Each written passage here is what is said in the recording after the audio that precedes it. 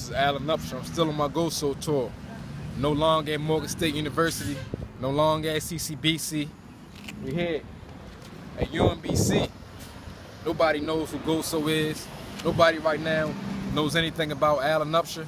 But I'm going to make sure they know. I'm going to make sure they know what GOASO is. There's too many people that made mistakes and they dwelling on them. There's too many people that made errors in life. They're not doing nothing about it. I'm going to give them that motivation. I'm going to give them the motivation they need through GOASO to get out and stay out. People that got regular jobs, who got dreams and not doing nothing with them, they need to do something with them.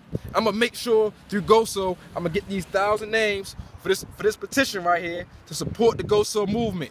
Get out and stay out. I'm going to have hats, I'm going to have shirts, I'm going to have my own shoes.